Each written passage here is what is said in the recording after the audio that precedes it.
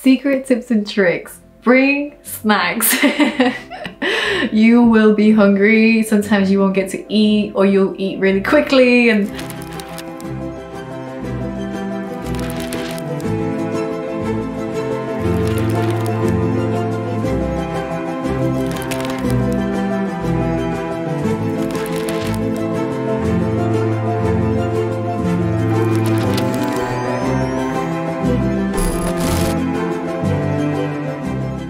Hi guys, I'm Nikola. I'm originally from Czech Republic, but I live in the UK now. I'm currently based in the Midlands. I do wedding photography, I do some cinematography and camera assisting as well. Wedding photography is really important. You're the main photographer for the day. So as you can imagine, weddings are a big deal and you only get one chance at everything. So there are different types of wedding photography. Everybody kind of has a different style. Some people like to have a very documentary feel to their wedding.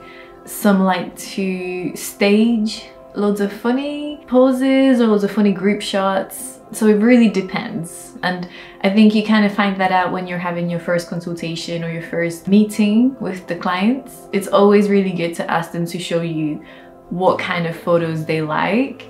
And if they're not sure, just ask them to go on Pinterest and just browse, or go on your website and have a look, because it won't make sense if they're after a really specific kind of photography that doesn't actually suit your style.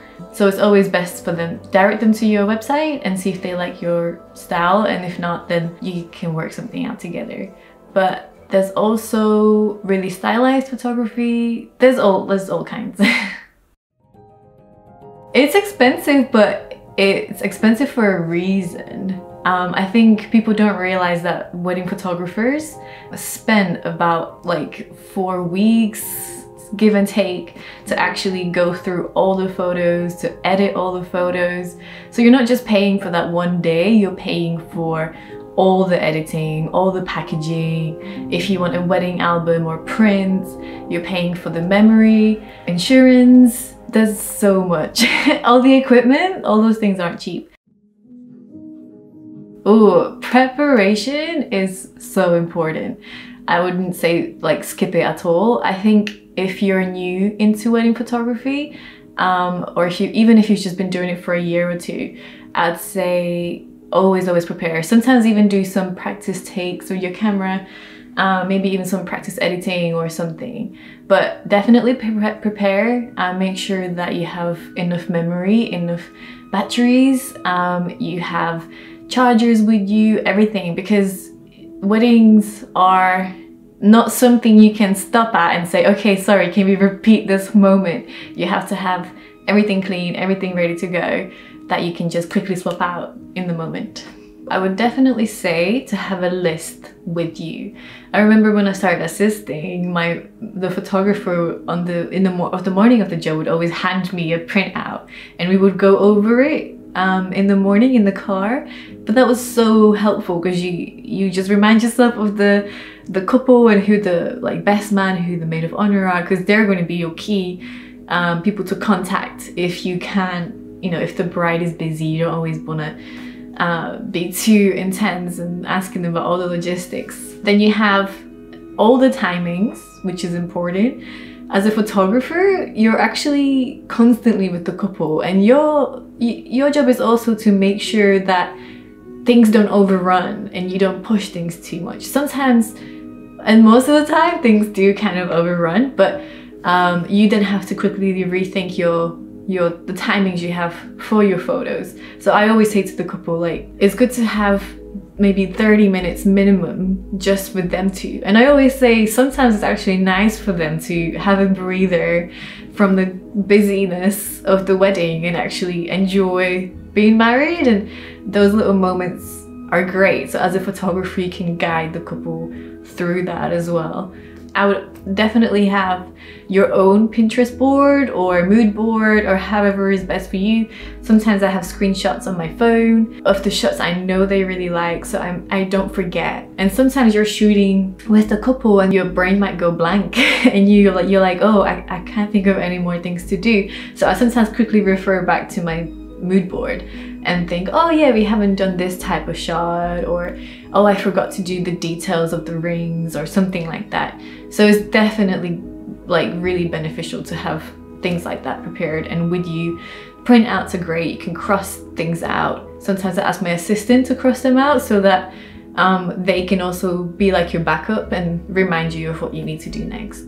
The day consists of so many details. So to create a perfect memory, you kind of need to have a list of things that you know you should cover. And this might be something that the couple might give you beforehand.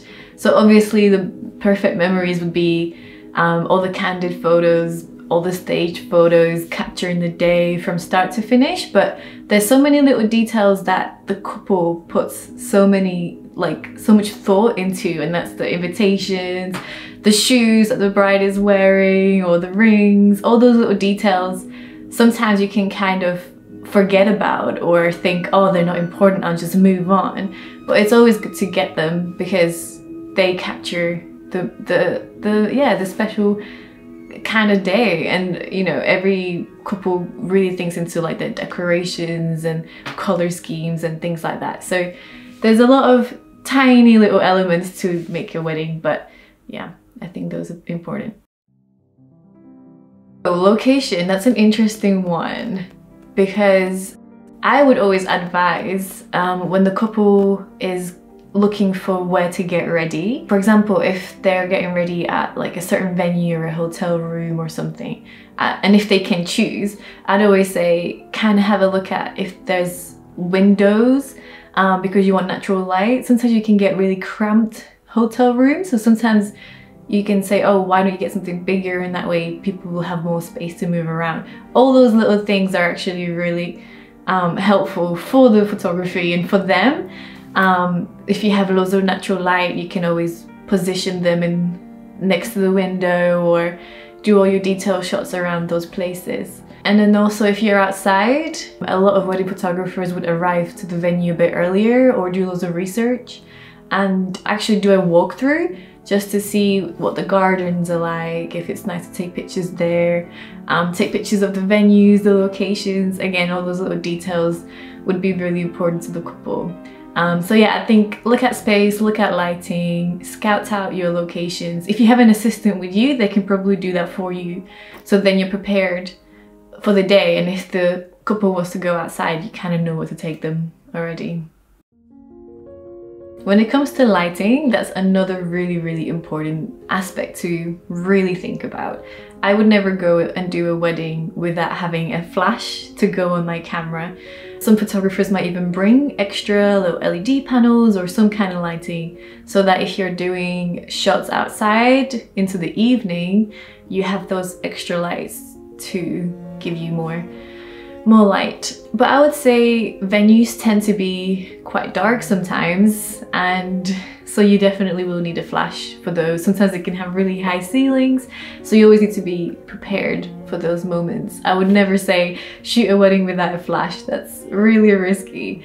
For example, once I did a wedding and they wanted to have sparklers and go outside and do the sparklers, and at the time I didn't have any LEDs with me or any of those kind of extra lights, but we had our flashes on our cameras and we had big reflectors, and the location was that when they had all the guests come outside into like a big kind of space, there was nothing. It was pitch black. It was really dark. So what we did is we just let our flashes reflect onto the reflectors, and that way the light was on the people. But again, this is something you prepare for in advance, and you can really think on the day, and with you and your assistant you can just do that quickly. But definitely always bring extra lighting because you'll never know when you need it. So with camera settings is definitely something that differs to every camera and every person. I'm not going to give you like settings and say use this because that works, because it's going to be different wherever you are, if you're outside, inside, what cameras you have, what lenses, are they fast, are they slow? So again, this comes back to preparation. I would say always test your gear beforehand so you really get to learn it. I remember when I started wedding photography, I started as an assistant in weddings, and I was given the camera and I had to quickly learn it in the car on the way, and I remember messing up a little bit. I wasn't quick on changing the exposures. So then I just asked for the camera to practice at home, and that like made the whole difference. So definitely practice your gear, know how to quickly adapt to when you're quickly going outside, going back in. You always need to master your manual settings. Don't rely on auto. Definitely really learn how to do those things well. You'll also notice that when you come back to the editing room, how changing your settings impacts your editing. Some people like to underexpose just a bit, and that helps them with their edits, or the other way around. There are loads of different type of lenses that you'll always notice wedding photographers carry around. Some photographers actually have two cameras with them. One with like, let's say an 85mm prime lens, and one with maybe a zoom lens. You'll just notice the difference between both. Sometimes I carry my prime lenses, but I always put on the zoom first, because the zoom lens is so much quicker. You can shoot something far away and you don't need to quickly run to be close. And then I never really use my prime lenses, only if I actually have time to swap them, because it's all about timing. You don't really have the time to think, oh, maybe this will be a good 50mm, or, you know, you have to kind of do it quickly. If you have two photographers, so if you're the main and you have a second photographer, it's good to give them a different kind of lens to yours, so that gives you more of a variety in shots. So if you're a beginner and you're wanting to try out wedding photography, I would suggest to start with a good kit lens, which usually is like a zoom, like 18 to 60mm or something. And everyone would tell you to get the nifty 50, the 50mm prime. It's a great lens. I actually personally really like the 35mm, but I guess it depends on you and what you like. So those two things are great to start with. Get probably a good camera. I would always say like mid-range to the large sensors are really good. I was shooting with a Nikon D750, and I've always really liked the camera. It has a flip out screen, and it always depends on you. Some people prefer build of maybe the Canons, or some people prefer the Nikon, but I wouldn't let that stop you. Shoot on what you can, because it's always best to practice, and then once you get more confident, you can upgrade to something better. When it comes to editing and the post, I always back up at least twice. And if you can, maybe back up online or somewhere, so that if one hard drive fails, you know you have another copy. Because, you know, I won't be able to sleep until I back up, and it would be the worst thing for you to go through the whole day and then lose your footage. Like, even thinking about it is making me nervous. So definitely back up, and definitely back up twice on two separate hard drives, or one on a hard drive and one online. Sometimes I keep the photos on my SD card until I really need to format the SD card, just in case. You can also lock your SD card, so after you finish your job, you can lock it and put them away in a safe place before you get home. So that would be the first thing, because it's so important. And then when it comes to editing, I usually put everything straight into Lightroom and go through and edit only the ones I want to edit. And then that way you can kind of filter through and take away the rest. And then I go through the edit again and just finalize everything. But all of that takes a long time. I go through that so many times and edit down until I've got the happy 500, 600 images or so that I want to give to the client. And then what I do, and everyone does this differently, and that's totally fine. Do it the way it works for you. I have a part of my website where I upload everything, and it's a private page where the clients can see all of it, like a gallery, and then download what they want. And then I send them a physical memory card for them to have.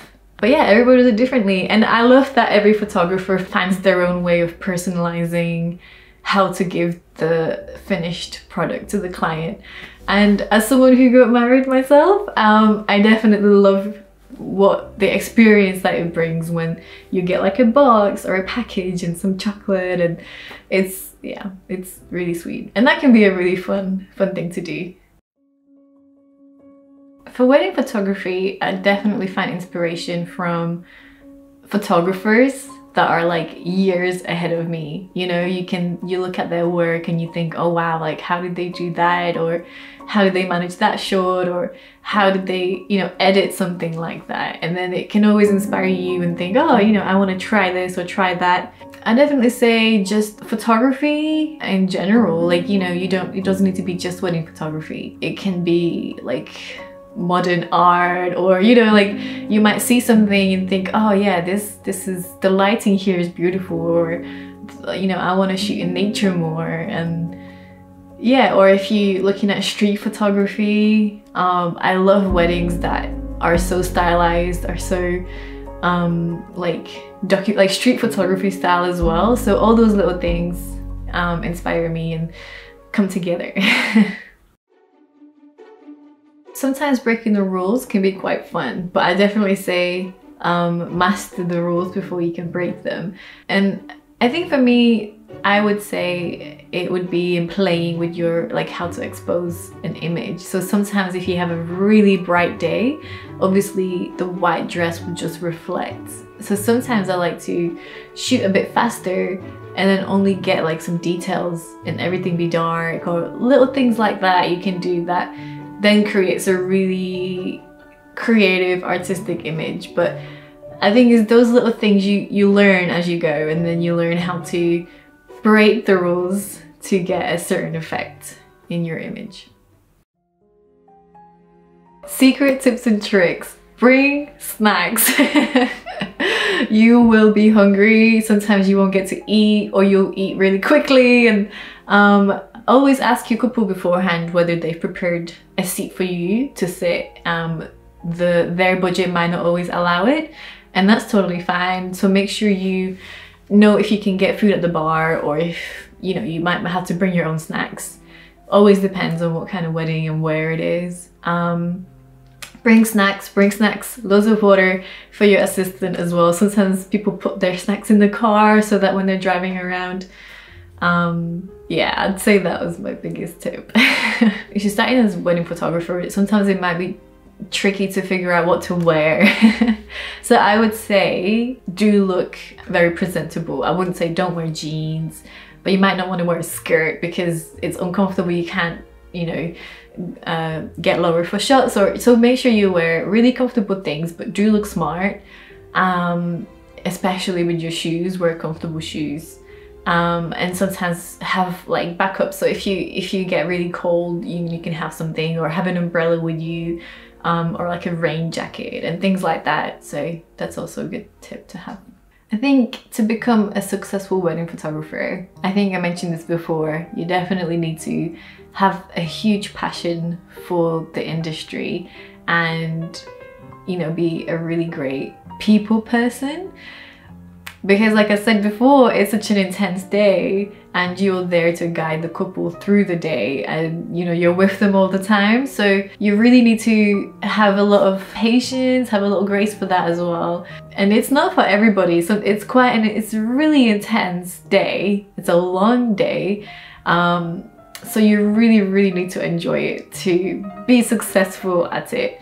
Because, you know, if people have had a great experience with you, they're going to be the ones recommending you to their friends, and that's how you can really build your clientele. But if you don't enjoy it and you've not really had a great experience, then you might not be recommended. So I think to be successful at it, you definitely need to enjoy it. You definitely need to be very organized, make sure you have the right gear and you're also good at editing. But again, all of these things come with experience. So I think practice, practice, practice. If you have friends who just got engaged, offer to shoot for them, you know, just make it your gift. I definitely done that a lot. Or if you have friends that are couples, just do some shooting with them, and you know, do it in different timings of the day. Go out in the morning, then go out at the golden hour, and really see the differences in that. And then keep editing your work, ask for loads of feedback, so that you know, you learn how to adapt to that too, and how to keep upgrading your work, basically.